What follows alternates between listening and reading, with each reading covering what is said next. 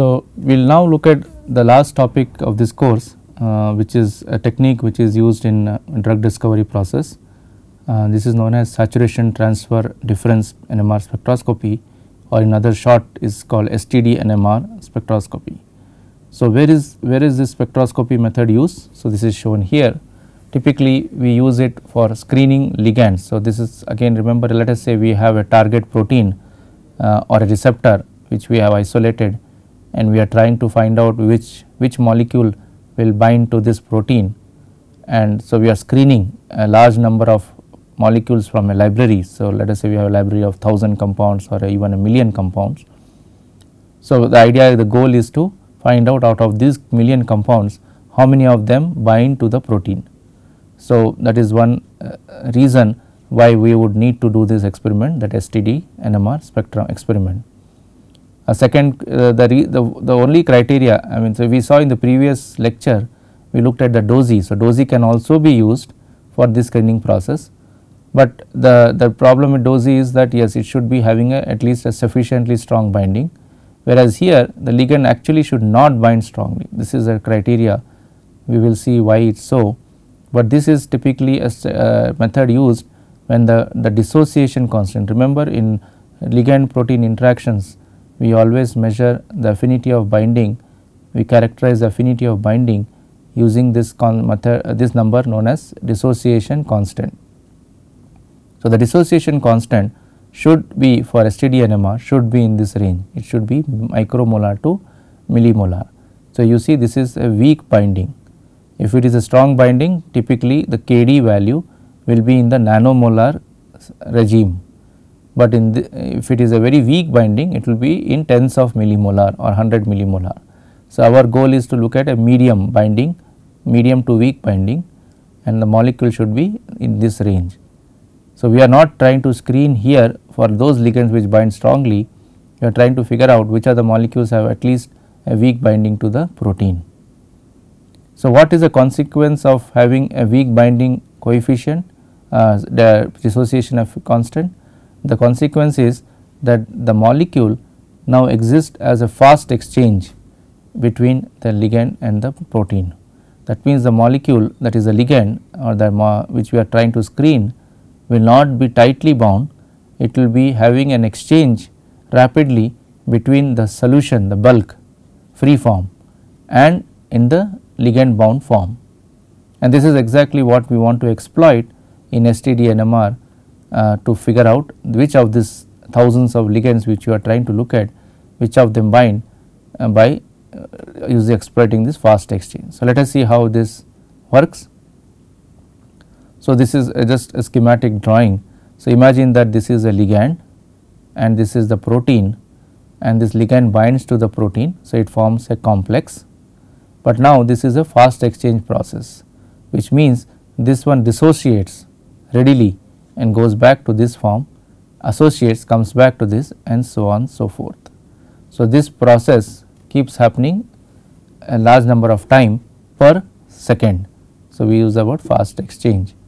So, this of course, there will be a rate constant for this, which we saw in the previous classes, that you can use the method of chemical exchange to determine this constant. You can also determine the binding affinity using the methods we saw in the previous classes. So, how this is useful for STD NMR? So, this happens like this. So, suppose that ligand has a proton which is now having a chemical shift value delta A, and suppose there is a proton which is on the protein, part of the protein, and suppose its chemical shift is delta B. Now, what will happen in the ligand? This will be something like this. So, let us assume that the chemical shift has not changed much between the bound and the free form, bound and the free form. So, now what do we do in STD NMR is that we first irradiate or saturate this proton signal. How do you do that? Remember, this is typically what we do by applying a weak RF irradiation. So, if you recall, we discussed this when we talked about solvent suppression. In a solvent suppression, if you remember, we said we do a selective frequency RF irradiation. means we look at the solvent proton and we irradiate at that solvent proton continuously for let us say few seconds, and that completely saturates, equates the population of the two levels and completely makes the signal go to 0. So, we do the same thing here. We identify a particular peak of a ligand or a protein, and that peak is now selected for irradiation or what is called saturation. So, when we do that continuously, this is completely saturated. This means there is no signal on can be observed for this particular hydrogen atom. So, how is that useful? What happens is that because of this distance, suppose this distance is close to this, or even if it is not close to it, it is close to some hydrogen on the protein, and that protein is close to the hydrogen on this, and that hydrogen is close to this. So, basically if you have a collection of spins which are close to each other, then this irradiation of this hydrogen affects the irradiation of this hydrogen because of the proximity. You see, this is saturation. So, whatever we have done to this gets transferred to this hydrogen because of its proximity. So, this is similar to, again if you recollect, we discussed this in the steady state NOE concept in the NOSI experiment. We discussed that if you irradiate one hydrogen atom selectively, then you will see an enhancement or a decrease in the signal for some other hydrogen which is close in space within 5 to 6 angstroms. Here similar situation, but this need not be close in space because there is what is called spin diffusion. Now, that also is a terminology and concept we discussed in NOSI. We said that spin diffusion happens when there is no direct transfer, but an indirect transfer of magnetization, polarization from one hydrogen to next neighboring to the next and so on. It is kind of a relay, and that relay process we also use the word spin diffusion. So, because of spin diffusion, the magnetic polarization of this hydrogen, if I destroy by irradiation, the destruction is communicated to all the protons in this whole system. So, one of the protons in this system is the hydrogen of the ligand, which is now bound to this complex, to this protein. So, this is also now part of the system. So, that means any hydrogen which you saturate, the saturation is communicated throughout, it is propagated. It is something like in one part of the city something happens, it completely propagates to the remaining part of the city. For example, this routinely you can observe in that if you there is a traffic jam in one part of the city, slowly it transfers and the whole city, many nearby areas get also traffic, the traffic gets jammed. Similar process because it is propagating. So, same thing happens here, the saturation of a signal hydrogen atom of a protein is propagated or communicated such that a hydrogen atom of a ligand also now gets saturated. Now, if you see carefully, this hydrogen is now in exchange with this hydrogen now, because remember we discussed this is known as fast exchange. So, in a fast exchange scenario, this hydrogen is exchanging with this hydrogen rapidly. So, therefore, this hydrogen is next in turn further transferred or communicated to this hydrogen here, because this is in fast exchange. So, if you recollect the exchange lectures on the exchange part, chemical exchange, we saw that when there is a fast exchange, all the NMR parameters acquire an average value, and that average value is the population weighted value. That means, whatever I change for the first the state B affects the state A, because they are in constant exchange with each other. So, that means whatever I do to this hydrogen, if I saturate or destroy or reduce the magnetization of this, that is now transferred to this, and this is also reduced in intensity. So, what is the advantage of this? The advantage of this is that now I can, looking at this form of the signal, this is a free ligand. So, looking at the NMR spectrum of this ligand, by saturating this hydrogen of a protein, I can figure out whether this ligand is indeed binding to it or not, because if it was not binding to this ligand, to this protein, this ligand if it was not binding to this protein, if I saturate the protein, nothing should happen to this ligand, because it is no way interacting with the protein. But if it is interacting with the protein, then if I saturate the protein signal, it gets communicated to the bound form of the ligand, and because the bound is in exchange with the free form, the free gets affected. Now, the question is, why do we need a fast exchange? What if it was a slow exchange? That means, suppose a ligand is binding tightly. If the ligand is binding tightly to this complex, then what will happen? That you will transfer the saturation, but the bound form will be saturated now, and the bound form is not able to, will not be able to communicate to the free ligand, because it is in slow exchange, means it is always sitting here, it is not exchanging very rapidly with this. So, whatever I do to the bound form will remain in the bound form information, and that information cannot be conveyed or communicated to the free form, because there is no exchange. So, if there is a tight complex, then I have to monitor the bound form only. But remember, the bound form can be a very huge sample signal, huge protein, and because of that the signal intensity is very weak. That is what happens in proteins. In a protein, when you go to large molecular weight protein, your intensity of the signal goes bad, and further this, if it is bound, many of the ligands you cannot study. So, the STD NMR is therefore a very nice technique which can be used for weak exchanging, means fast exchanging, weak binding ligands which exchange rapidly, and remember the ligands are small molecules. So, their signals are always stronger, much stronger compared to what you get from a protein, because proteins are large molecules, more complex. So, signals are not easily identifiable.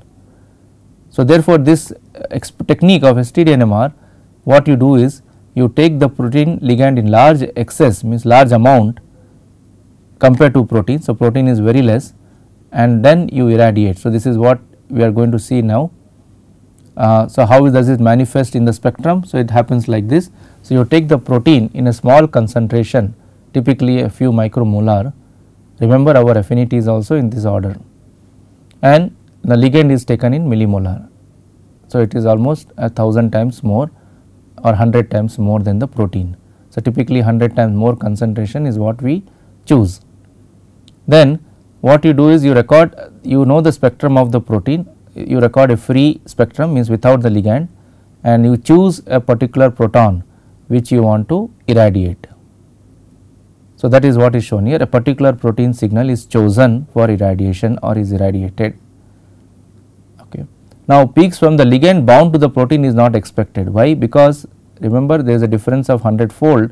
So, whatever ligand binds to the protein will be in the micromolar regime concentration, assuming 1:1 binding. Okay. So, if there is one molecule binding to one molecule of protein, there will be 1000 times or 100 times less concentration of the ligand in the bound form. So, we do not expect to see any of the bound form. So, our focus will be now only on the two states. State A is the free protein, free ligand, sorry, and state B is a protein signal. We are not looking at the bound form of the ligand. So, you can see here, suppose I have 100 times more, or here it is roughly 10 to 20 times more. So, this will be the scenario. The protein signal will be very weak in intensity compared to the free ligand, which is very high and in excess. So, next what I do, I irradiate this signal.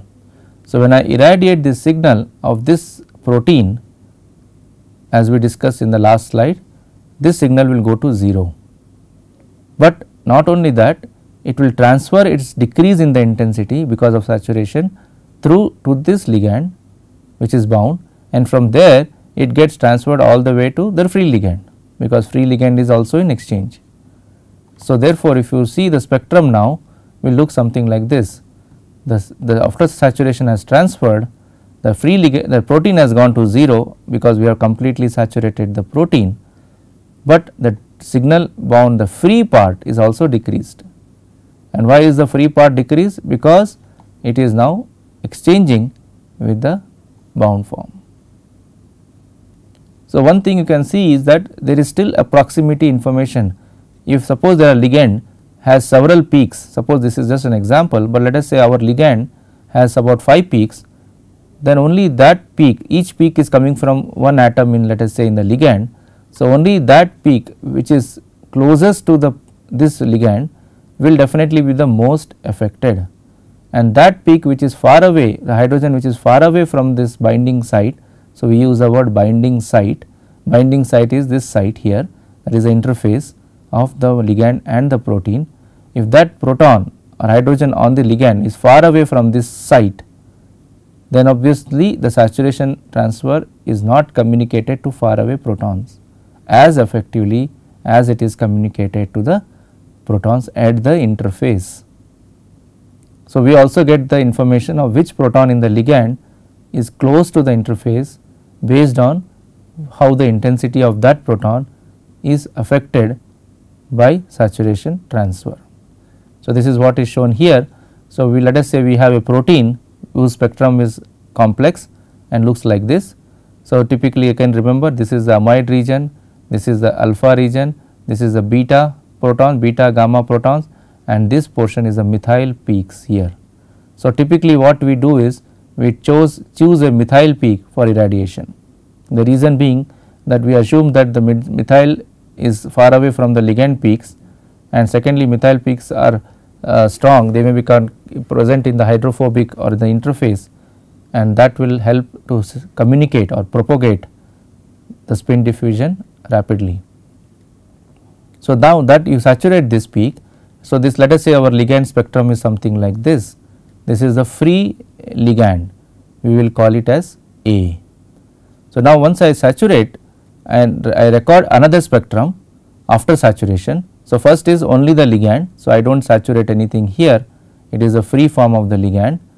Then I saturate my protein, and how is the saturation done?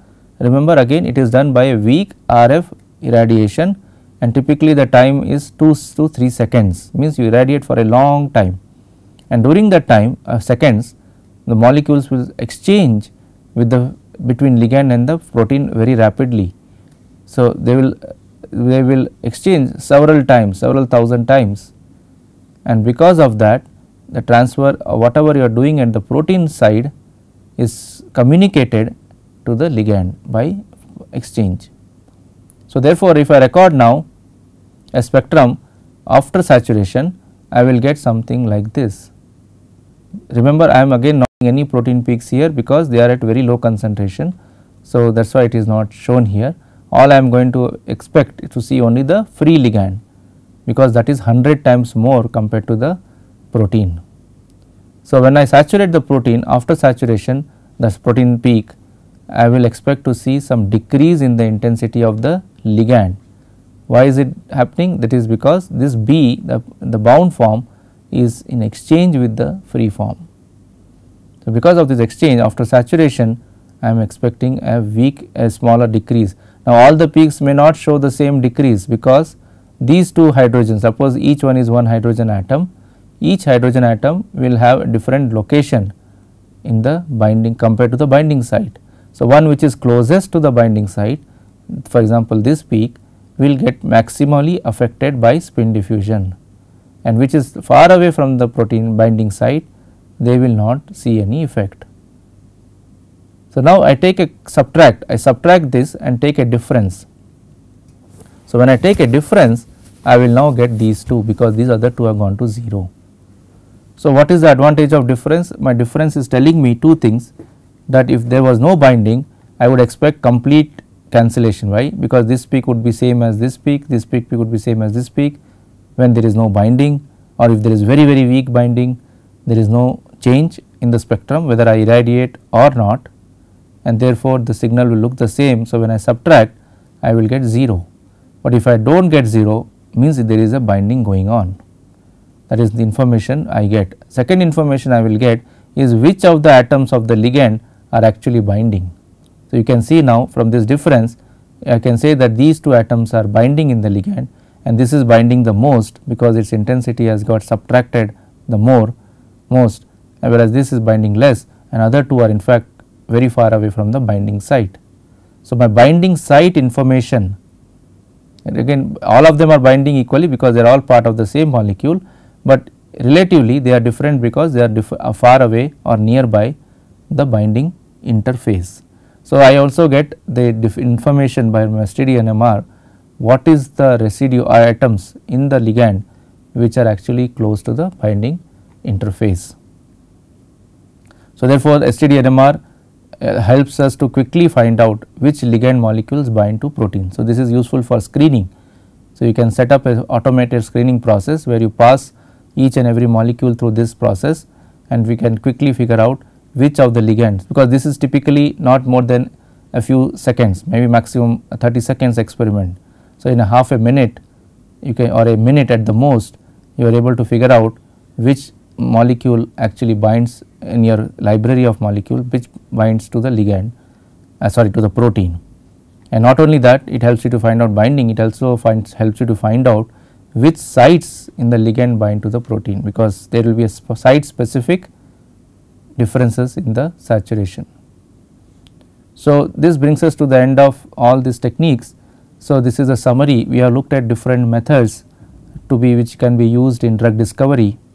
We looked at this chemical exchange method, which is very useful for characterizing the binding kinetics. It is also useful for estimating the dissociation constant or the binding affinity of the ligand to the protein. So, these are all these techniques which are typically used in the drug discovery process, and we looked at DOSI, which is basically looking at diffusion process, translational diffusion.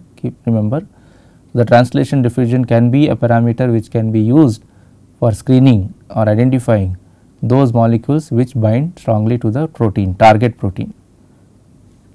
So, that is what I said, we use the word affinity NMR. This is being used in literature. The mixture of molecules. So, how do you do that? Again, as we saw in STD NMR, you prepare a mixture and then you can figure out which proteins, which molecules are diffusing slowly in the presence or absence of the protein. So, in the presence of protein, if the molecule changes its diffusion, it means it is binding to the protein. And we just saw the STD NMR process technique. This is also used for looking at ligands which bind weakly to the target protein and which exchange rapidly. Because of the transfer of saturation, we can figure out which ligands are. Even with diffusion you can do that. Remember, in diffusion also, if there is a weak binding, fast binding, the change in diffusion is also transferred to the field ligand, and that is also can be done. And there is another variant of STD NMR, which is water loxy. In this, what happens is, you are now, instead of saturating at the protein peak. So, remember in STD NMR we had a saturation on the protein peak of a protein, of the protein, but here we saturate the water. And what is the advantage? The advantage is that, remember, water molecules are always hydrating, surrounding a protein. So, if I saturate the water, the saturation of water is transferred to the exchangeable protons on the protein. So, remember, we looked at hydrogen deuterium exchange, and we saw that hydrogen exchange happens when the hydrogen is exposed or exchanging with the water molecules. So, therefore, if I saturate my water peak, then it will also saturate my exchangeable proton peak, because they are exchanging. Now, that saturation of amide proton peak further will be communicated or transferred to the ligand protons which are binding to the ligand, to the protein. So, this is again similar to STD NMR, that I am transferring saturation from one position, one part of the system to another part of the system using spin diffusion. But here the one part of the system which is saturated is not the protein peak in water loxy, but it is the water as such, because water signals are very clearly visible. You can saturate on water, and that will communicate it to the hydrogen amide protons and further communicate it to the ligand, and that is similar to what we see in STD. So, those residues, those atoms on the ligand which are reduced in intensity will be the one which are binding to the protein. So, this brings us to the end of the NMR course. I hope you enjoyed this course. We looked through various basic aspects. This is a course meant for basically going through very rudimentary NMR methods, and we looked at many things in a qualitative manner. It was not done in a very technically sound manner because of the mathematics involved. The idea was to reduce the amount of mathematics needed to understand this subject So, this was only basically meant to go through qualitatively way how NMR works, how it can be used for small molecules, organic molecules, how it can be applied to peptide and protein structure determination, and how it can be used in the drug discovery process. So, I hope you enjoyed this course, and I look forward to see you again in the next course.